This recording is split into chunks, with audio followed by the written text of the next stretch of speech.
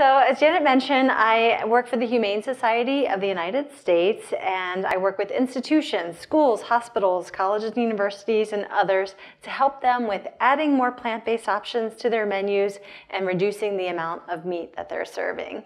But I haven't always been a vegetarian or a vegan. I am now. But I started off as a little girl in Chesapeake, Virginia, who just loved animals.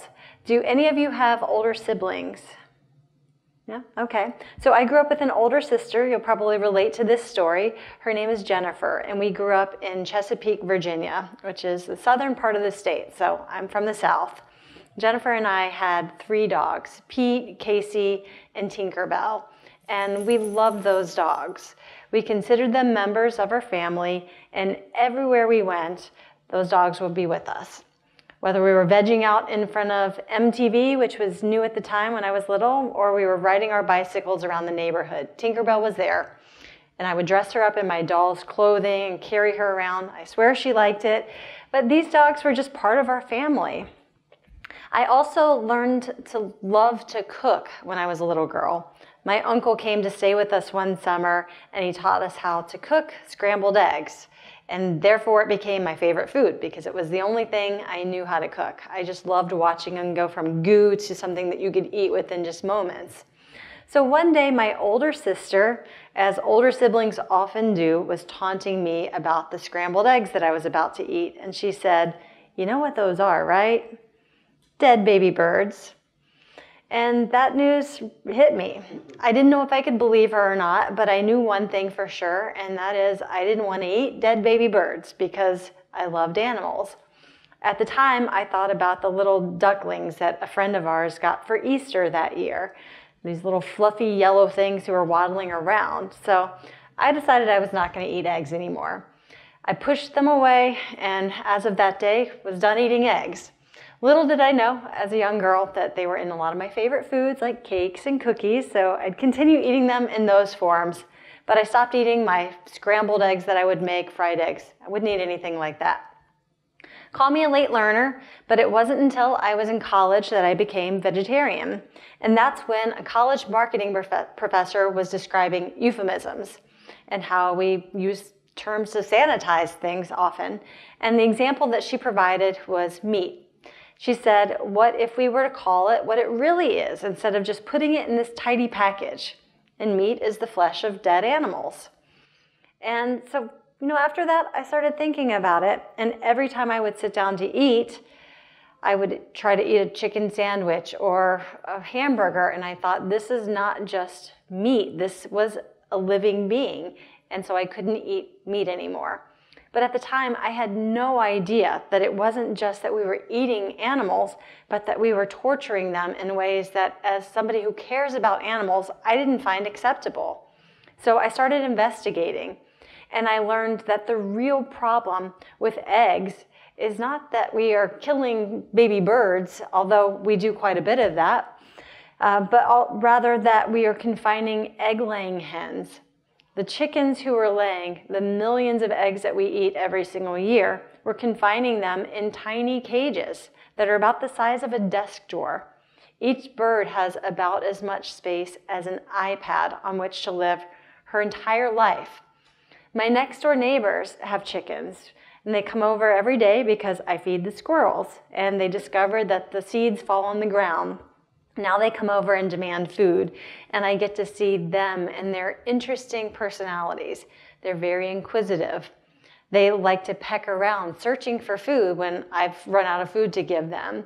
And they also have different preferences. One loves tomatoes, the other loves blueberries. And they take dust baths. They fling dust up on their feathers and shake it off as a way to clean themselves. So I've really come to know chickens as beings who are capable of joy and suffering. But let's go back to those birds that I was describing in the cages. They're unable to do any of those things. They can't take dust baths. They can't perch. They can't choose where they want to spend their time. They're confined in these tiny cages for the duration of their egg-laying life, for about 18 months, and then they're eventually sent off to slaughter. I also learned about the way that we confine mother pigs in the pork industry. So these are the mothers who are breeding the babies that are going into the pork supply. They're confined in these cages that are about 2 feet wide by 7 feet long, which is about the size of their bodies.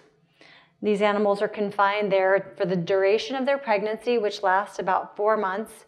They're put into another crate to give birth. Their babies are taken away.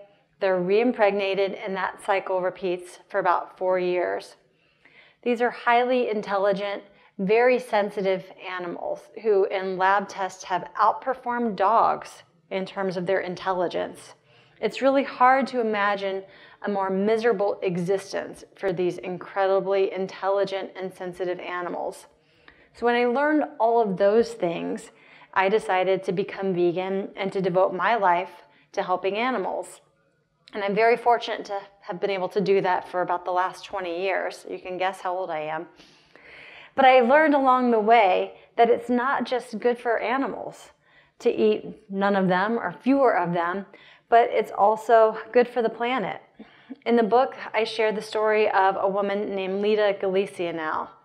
She met her husband Sam during the war. He was in the Philippines, and that's where she grew up. He liberated her hometown, and that's where they fell in love. They decided to get married, and they wanted to move back to the United States where they would raise a family in true village style. So they pulled their money together with some other families, and they bought a plot of land out in Lathrop, which is in the Central Valley, about 60 miles east of here. And they were able to do that living very peacefully for many years. There was a small egg farm down the street from their house that was eventually bought out by Oliveira Egg Ranch. Oliveira Egg Ranch probably conjures an image of a red barn, rolling green hills, chickens pecking out in the pasture, but this facility was nothing like that. Imagine 700,000 egg-laying hens in those cages that I just described to you right outside your door, essentially. There were massive warehouses that were the length of football fields containing 700,000 egg-laying hens that was at the foot of their driveway. And so for the animals, of course, it was a travesty. For Lita and her neighbors, they had to live with the stench of 700,000 birds right outside of their home. Sometimes the air was so thick with flies, they couldn't even open their window. While we're outside today, imagine how hot it is in the Central Valley right now, and the smell of ammonia fumes. Sometimes the air was so thick with the ammonia that they couldn't open their windows. Ammonia from the chicken manure, the smell. So it caused their eyes to burn, it caused their lungs to burn, they were nauseated. They reached out to the Humane Society, and we have a litigation team that sued on their behalf, claiming that this was a nuisance. And we prevailed, getting a settlement out of court. So Lita and her neighbors got a financial settlement. And some people might say, well, they won. But in the end, they lost years of quality of life because they couldn't even enjoy their home. They couldn't enjoy the outdoors. And we are all losing because that's still the way the vast majority of animal agribusiness disposes of their waste. They put it in these massive manure lagoons. So it's just a cesspool of waste that sits there completely untreated. Now, of course, we could never do that with human waste, but that is the way that animal agriculture disposes of its waste. And so we know that it's very wasteful to raise animals. We're putting lots of land, water, fertilizer, oil, and all these resources into raising animals instead of consuming those foods directly, the grains, the pulses that we're feeding to the animals, we could be eating ourselves. But it also obviously produces a tremendous amount of waste. I also learned about the health benefits of eating more plant-based foods. So a lot of people do it for animals, a lot of people do it for the environment. Some people are eating that way for their health. And in the book, I share the story of Ken Chadwick, who was a food service director at American University. So as I mentioned, we travel around, we work with schools and other institutions to help them get more plant-based foods on their menus. So we met Ken after he had already gone through this incredible transition. Ken was working at American University, and he had worked at other universities in the Washington, D.C. area, some of the nation's most prestigious universities, Georgetown, GW, and he had been working in the food service industry for a long time. So he knew about the demand for plant-based foods, and students were routinely coming to him saying they wanted more vegetarian options, they wanted more vegan options, and his answer had traditionally been, "We have a great salad bar. But if you're vegetarian or vegan or you want to eat that way some of the time, you know that you don't want to just eat salad. Salad's great, but you want to have a greater variety of food in your diet."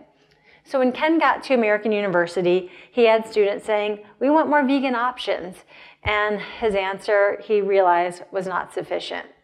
And so he decided that he would do something really unusual, and that was that as of the next day, he would become vegan, so he could see what it would be like to eat vegan on campus. He wanted to be able to relate to the students he was there to serve. So a little bit about Ken. When this whole journey started, he was 327 pounds. He said that he had aches and pains in his entire body. His joints hurt. He also had to undergo gallbladder surgery and have his gallbladder removed because it was 97% inoperable. His doctor was worried that he would die on the operating table because he was so unhealthy. But because his gallbladder wasn't working anymore, they had no other choice but to operate. He was in his late 30s. He's a young guy. So he said that he would do various things to try to lose weight. He started walking and then later running, and he could run a mile and then just collapse. It was everything he could do not to gain more weight, but to maintain that 327 pounds. And he shared a really sad story. He said that there was one day when he was just putting on his sock, and he had to lie on his side on the bed, get it on his toe, and then shimmy the sock up his foot. And his wife walked in when he was doing it, and she's like, "Baby, you're getting winded just putting your sock on." And it was really embarrassing, as you can imagine, and he felt terrible for this. So Ken obviously needed to experience some changes in his life. And so when he started going vegan, the weight just started rapidly dropping off of him so quickly that the students on campus called him the incredible shrinking man. So within just a few months, he had lost tens of pounds, and by the end of this whole transition, he's still eating mostly vegan, and I'll share a bit about that here in just a second. He was down to about 200 pounds, so he lost a tremendous amount of weight by eating this way. And of course, he was able to get off of his medication for high blood pressure, and all of the joint pains and aches that he was experiencing went away. As you can imagine, the students also benefited because you have a guy who now sees the benefits himself. They started doing Meatless Monday on campus, where all of their main entrees would be meatless. His dining team teamed up with our culinary professionals, and they opened a vegan restaurant on campus. And another incredible turn of events is that he no longer works at American University. He's now working for the Humane Society International in Mexico, where he's doing exactly what my team is doing and trying to spread the word to that country there, because he's become a true believer. Now, this is one person who is serving thousands of meals every single day at American, and he realizes that the students who are eating there are in a tremendous position to be today's students, but tomorrow's thought leaders. So he's educating them on the benefits and introducing them to this whole other way of eating. So I feel like that's a tremendous success story in itself. Now I'll share one final story with you of another individual, because as I mentioned, Ken is eating mostly vegan, and I should add that he says that he realizes now the impacts of his diet choices, not just on his own health, but on the planet, on animals, on workers, and all of the other things that we impact with every single meal that we're eating. But that he is no longer eating mindlessly. I think that's something that people don't think about when we're eating unconsciously, that sometimes we're just shoving food in our mouths. And he said that's what he used to do, but now he's thinking about the impacts that his food has on himself and the planet. So he eats vegan most of the time, but if there's a favorite food that he feels like he can't pass up, like soft-shell crabs was the example that he gave to me, it's in season for 2 weeks out of the year, and it's a favorite food, so he might have one, but he's eating vegan most of the time. Now, there was another person who I interviewed for the book. His name is Anthony Williams, and he was a California Fish and Game Commissioner who for many years had tried to eat a vegan diet or a vegetarian diet. The first time was after he saw the film, I'm going to forget, Super Size Me, Morgan Spurlock's film. Did any of you see that? Okay, so for those of you who didn't see it, it's a film about a guy who just goes on a 30-day binge eating all of his meals at McDonald's, and he undergoes some pretty severe health consequences. And he has another documentary coming out imminently. In the film, they show footage of factory farming. And so Anthony saw that, and he decided he would like to become vegetarian. So he did, and he got his wife to join him. And they ate that way for about 9 months until they were going to visit her family in Japan. And they realized that it might be culturally insensitive, or at least that's what they thought, to show up and say, we don't eat certain foods. So they slowly started integrating more meat back into their diets, and when they came home from their visit, they continued to eat meat. A couple of years later, they had gotten married, they had raised a family, and he was moving from Southern California to Northern California. She was staying back at home with the kids, watched the documentary Food Inc. Did any of you see that film? Okay, so they saw that, or she saw that, and then she called him up and said, honey, we're going vegetarian again. So they tried the diet, eating a vegetarian diet with their kids, and they realized that when life got really busy, that they just started falling off the wagon. And once they fell off, they didn't stick with it. They were like, we failed, so we're just back to our regular diet. And so Anthony came to a gala that the Humane Society organized a couple of years ago, and that's where he learned about Meatless Monday. It's a program that was started by the Johns Hopkins School of Public Health that encourages people to eat meat-free at least one day a week for their health, for animals, for the environment. It just gets your week off to a healthy start, and you know that at least 1/7 of your meals that week will be meat-free. So he learned about that, and he thought, that's doable. That's something that I think I can stick with, and who can't eat meat-free just one day a week? So he went back home from that event, and he talked to his family, and it turned out that his kid's school was participating in Meatless Monday. So what they agreed to do is a Meatless Monday plus every single day of the week, at least one of their meals would be meat-free.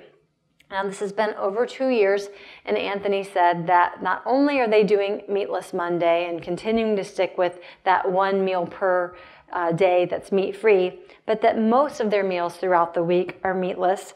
And when his wife does cook meat, she does most of the cooking in the house, that she uses much smaller portions. So they found that that works for them.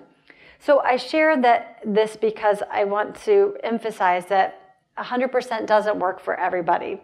I'm vegan, but I didn't become vegan overnight. As I mentioned, I stopped eating eggs. I became vegetarian in college, and then I later became vegan. But that doesn't work for everyone. I know some people who became vegan overnight, and others who are still eating meatless on Mondays, or who are trying to eat more meat-free meals throughout the week. And so I encourage everybody to find what works for you and make that your routine, make that your habit. You know, I recognize that changing your diet in any way can sometimes be difficult. There are a lot of obstacles to change. Does anybody know what some of those obstacles are? Time, yeah, time, convenience. You know, another big obstacle is, I think, a misconception or perception that we have to do it all at once.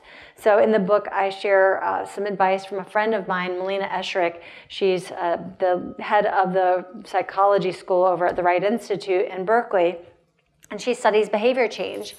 And she talks about just trying to shrink the change, because if you've been eating a certain way your entire life, you've been eating a very standard American diet, lots of meat, lots of eggs, lots of dairy, and then you go to eating brown rice and broccoli because you think that's what vegans eat, you're not going to feel satisfied. It's going to feel way too overwhelming. So shrink it into more bite-sized chunks. Start out with the Meatless Monday, or do what Mark Bittman, who was a former New York Times columnist, suggests, which is eat vegan before 6, so at least 2/3 of your meals are vegan, and then build on it from there. Then do a Meatless Monday through Friday, and then add in Saturday and Sunday. But breaking it up into smaller bite-sized pieces makes it feel more doable and less overwhelming.